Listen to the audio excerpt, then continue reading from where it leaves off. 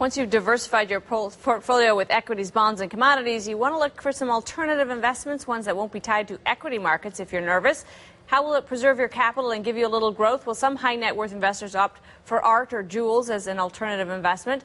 Others choose wine. Now, the costs of storing, insuring, and even the extra costs at wine auctions can make it pricey and difficult to do. Investment funds, though, have cropped up in the last decade, and they take those extra hassles out of the equation for a fee, of course. David Kaufman is president at Westcourt Capital, and he thinks people should take a serious look at wine investment funds. So these are funds of funds. Now, we've seen in the past there were art funds. Do these do well? Do you think this is actually a good vehicle? I do. Let's remember what we're trying to achieve with, in the general class of alternative investments is that we want low correlation to the equity markets, capital preservation, low volatility, and some moderate returns. And because of the nature of investment quality wines, mostly Bordeaux from France, they have sort of the unique characteristics where they are controlled from a point of view of supply. People drink them, so there's consumption, you have spoilage, and you have this enormous growth in demand from places like China. And so that's a good macro investment thesis for any commodity or any security, but in wine specifically. So they've had excellent returns in the last 10 years, even during the financial crisis. I suppose there is some risk here in terms of liquidity. I mean, how do you get in and out of that? If you put, let's say, $500,000 to work, you buy into this assumption, and then 2 years later you want to get it back. What happens? It's true that, I mean, as with any investment fund, this is a private equity fund, and so essentially an investment manager is gathering investor assets and then deploying it across a diversified portfolio, in this case of wine.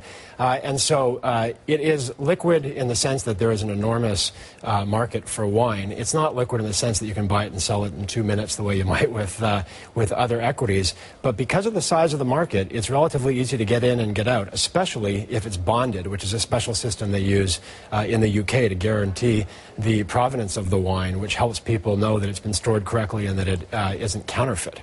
I love that people at home are thinking, oh, this is interesting, I might put $10,000 into that, and Kevin's like, what if you have $500,000 to invest? But to his point, are there certain levels to play in this market? Do you have to have a certain amount of capital to even be allowed in the door? Actually, most of these funds have minimums of $10,000, and as with other alternatives, you generally, if you're doing it from Canada, have to be an accredited investor, which means generally high net worth. But they are run as mutual funds, offshore mutual funds, so it's actually up to the investor, not up to the fund, to determine what your tax implications might be, and of course to determine the status in the jurisdiction that you're investing from. Now, there is a way to emulate this model yourself. Just put a wine cellar in your basement. You can even buy one of these wine fridges that holds hundreds of bottles. I have a few of those. Just buy the wine futures. Anywhere in Canada you can do that, in Bordeaux. They're expensive, but if you believe this 10-year thesis, and then you own the wine yourself. And the added benefit is you can take a nip of the portfolio once in a while, right? Is there anything better than consumption? As you know, if the value is going down, you can always, of course, back up by consuming it. You can do that yourself. The only issue is that if you want to do it on a macro level and achieve the kind of diversification, 10% of all wine is corked, and so you're taking a pretty big risk on the way in. And if you ever want to sell your entire cellar, you're going to be looking at paying 10, 20, 30% commissions if you do it through the traditional auction houses. We're looking at the fee of the wine investment fund, 20% of profit. That sounds high to me in terms of the value you're going to get for the diversification. So can we justify the fee? Well, it's fees, of course, are a big question for any fund, and 2 and 20 is sort of your standard private equity fund. And the only good news about it is that if you're paying a big fee, that means that the 80% that you're left with from the profits is a big number itself. I think that's a great point. I mean, the issue that this, when I looked at it, and art funds are the same, you have to have a really long-term view. You've got to have a 5 to 7 year view, because you may just not get out. And I'm talking about putting significant capital to work. If you really believe you should have an alternate allocation, that might be 5, 10, 15% of your portfolio.